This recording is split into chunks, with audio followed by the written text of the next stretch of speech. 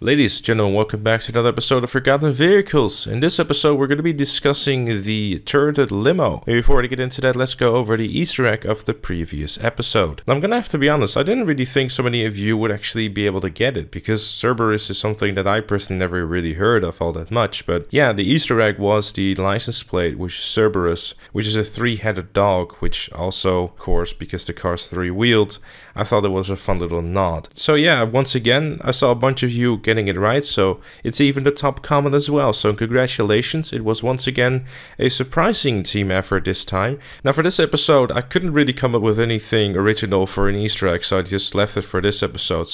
But if you happen to see anything that you could think would be an Easter egg, then by all means feel free to come up with something, and you know, maybe I'll consider it an Easter egg before I upload the next video. But either way, let's get into today's episode about the turreted limo. The turreted limo was released as part of the Executives and Other Criminals update, which was released in December of 2016, coming in at a small price of $1.65 million at the Warstock and Carrier website. It's not something that you were able to actually use outside of your CEO menu and also Pegasus.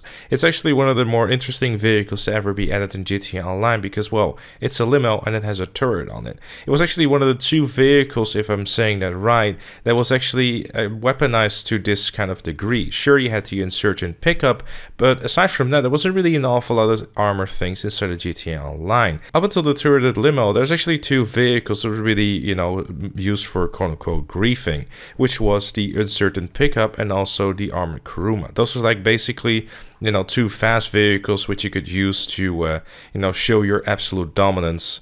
And with that, I mean, no dominance whatsoever. But hey, you know, times were much more simple back then. And the turreted limo definitely shook things up a little bit more. Personally, I never actually bought one because I always felt like it's kind of a waste of money. And the minigun on there wasn't all that good compared to the insurgent pickup. But it definitely was a very unique vehicle. And later down the line, it was able to be used inside of the targeted races, but luckily you didn't need to have a custom version of that because you can't store this one in a garage, nor can you do anything outside of just simply spawning and using it.